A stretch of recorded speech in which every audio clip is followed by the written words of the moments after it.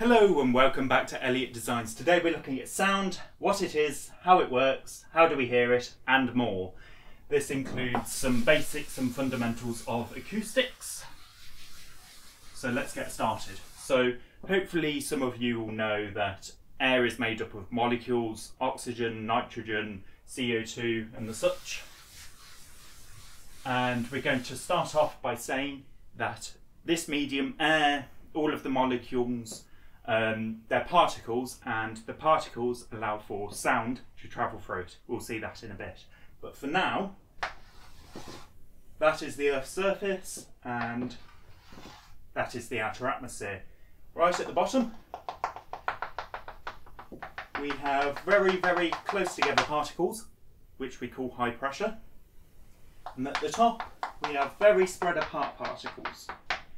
Why is this? Well, as with all Newtonian physics, its particles have mass and therefore they're affected by gravity. And so the particles at the outer atmosphere, they're further away from the main centre of gravity of the Earth, and so there's less gravitational pull pulling them in.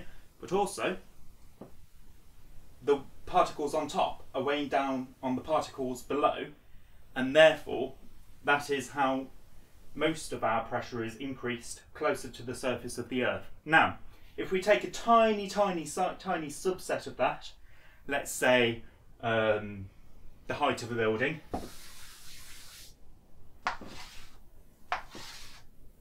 now our distribution is going to look even. Why is that? Because it's on an absolutely tiny scale.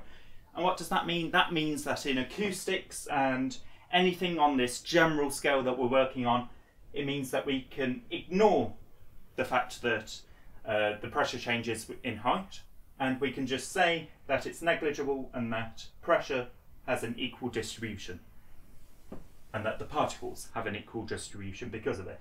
Now, next thing we're going to go on to is how the sound waves are actually produced. Now, we have a flat plate here, and let's represent that by a line. Okay, so we've got a bunch of particles at atmospheric pressure, relatively evenly distributed. Doesn't mean that they're in straight lines, they're scattered, it just means that there's an even distribution of them. For a given amount of area, approximately it's going to be the same, so a given volume even. And now what happens if this then shifts forward, this plane, this block? Well, any particles that were within the area initially have been pushed forwards. So we've got our initial position and we've got our new position, and it's moved forwards, and any particles that were here, 1, 2, 3, 4, 5, 6, have now shifted, and now you've got a local high pressure region. And then the rest, of course, at the moment is still atmospheric pressure, which, by the way, is approximately, well, we call it 1 atmosphere. And that is the pressure at sea level at a given temperature and a given humidity. Right, that's out of the way. We've got our local high pressure region here. And then what happens if it then goes back to its stationary position? We then get our relatively even distribution again. But if it goes behind that, we now have lower than atmospheric pressure, and we end up with a sparser distribution of particles within that given area. Okay? And it's just like that, pushing the particles together, pulling them apart. Now, a good way of visualizing this is if you put your hand out of the window of a moving car, you've got a bunch of air particles pushing into your hand, and that's the force, and you've got high pressure in front, low pressure behind. You feel that backwards moving force, okay? Right, now, next thing. A lot of you might visualize a wave like this. This is our pressure, and that's our time. So anything above this dotted line here is going to be positive pressure, Anything below that line is going to be negative pressure. And we're going to say this line here is going to represent average pressure. What is our average pressure? It's of course 1 atmosphere. Right, now we start at standard pressure, right here, moves forwards, high pressure, moves back to where it was, back to standard pressure, moves behind, less than standard pressure, less than atmospheric pressure, and then it goes back. And what we see here is deemed a cycle. It starts, goes up and down, meets at the middle, and then it goes back again. And that's one full cycle. And those cycles repeat. Now, the way sound waves actually work is we have a longitudinal wave, that's what this is, and this is called the transverse wave, by the way. And what we have is, as time progresses, the wave doesn't move. The wave doesn't move like that, no. Instead, we have the particles, say that's particle 1, particle 2, particle 3. This is exaggerated just so I can show you what this means. They'd be far closer together, or there'll be a lot more of them than that. And what we'd end up having is particles bumping into each other. That is how sound is transferred. Particles, these air molecules, they don't move. They don't continue moving. That's not how sound gets from my mouth to what you're listening through right now, the microphone and so on. Instead, I generate high pressure, making all of the particles compress. Now, that high pressure wants to redistribute into the atmospheric pressure. Now, what that means is that at the speed of sound, approximately 343 meters per second,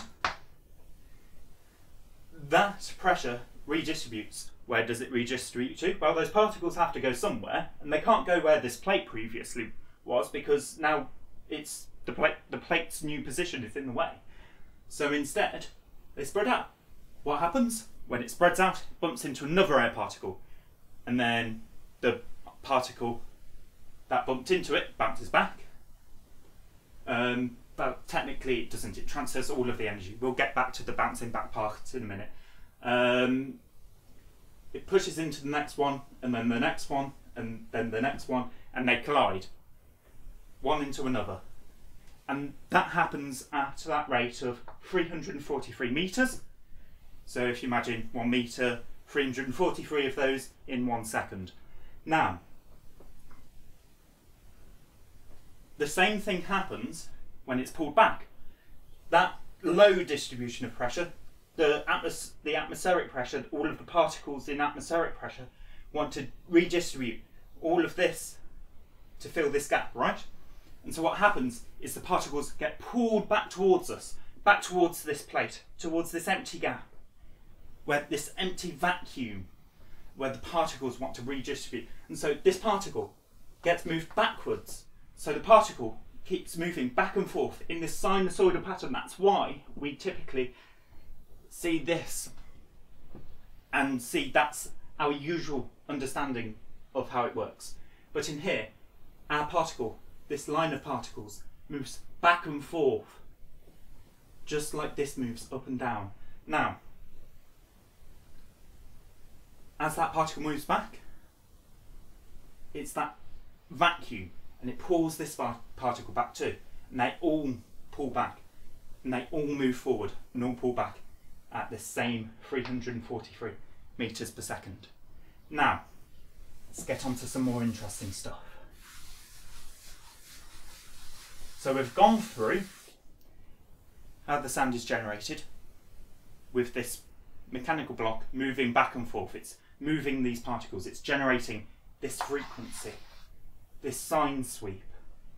Now, this one sweep, let's say this happens in 1 second. That is what we deem 1 hertz. 1 cycle in 1 second. Now, if we were to have, let's say, 60 of these happen in 1 second, this would be a 60th of a second, and it would represent 60 hertz. And these are the different frequencies we hear. Think of like a low frequency like 1 hertz, not that we can hear it, we hear from 20 hertz to 20,000 hertz, also known as 20 kilohertz. And I'll go more into this in a separate video where I'll talk about how we hear in terms of frequency and volume. Anyway, yes, so let's say we've got 20 hertz, right? That's a really low frequency. And then 20,000 hertz, really high frequency. So really high pitch, like that, okay? And that's our difference. It's how quickly those particles are vibrating back and forth in a given amount of time. It's not how fast the wave's moving, because that's constant. That's 343 meters per second, which changes again dependent on temperature and humidity and elevation and such. But for now, let's just assume it's 343 meters per second. That's constant. The transmission of the wave is constant, but how many cycles it does in 1 second isn't. Now,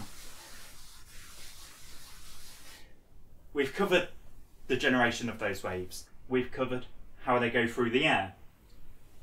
But what we haven't covered is the fact that how things get quieter as the wave travels through the air. Now, everything that I'm saying to you right now isn't actually all going to you. Some of it's going out that way, some of it's going out that way. It's all spreading out. The only reason you're hearing it louder than I would outside is because some of those waves get reflected back to you. Now, as you get further away, you're going to get a smaller and smaller proportion of those sound waves being directed to you. That is why, as I speak to you, it stays, like, as you get further away from someone, it gets quieter, and that's why we have that loss. Also, you do have some losses from the particles, but generally it's the spread of the sound and the absorption of materials. Now, okay. Now that's all of sound transmission covered. Next, we've got approximately how we hear sound. So let's imagine this is our ear, right? That's our outer ear. That's like our canal, ear canal. And then here, we've got 2 flexible bits. And here we've got like the membrane, also known as the eardrum. This is overly simplified because I'm not a biologist, so I'm not going into any of the details because I don't know them. So we're just going to approximate this acoustically. We've got our sound waves, our high and low pressure regions coming in. High pressure, low pressure, high pressure, low pressure, high pressure. That is our frequency. As high pressure region reaches our ear, we actually have a chamber behind the eardrum, and this is necessary for any moving part to actually move back and forth. You need something that will compress. So here we have a volume of typically atmospheric pressure air behind the eardrum. Now, as that high pressure reaches your eardrum, goes backwards because these are flexible and allow your eardrum to be pushed backwards. And all of these air molecules compress until this matches this. Approximately, there are losses involved and so on.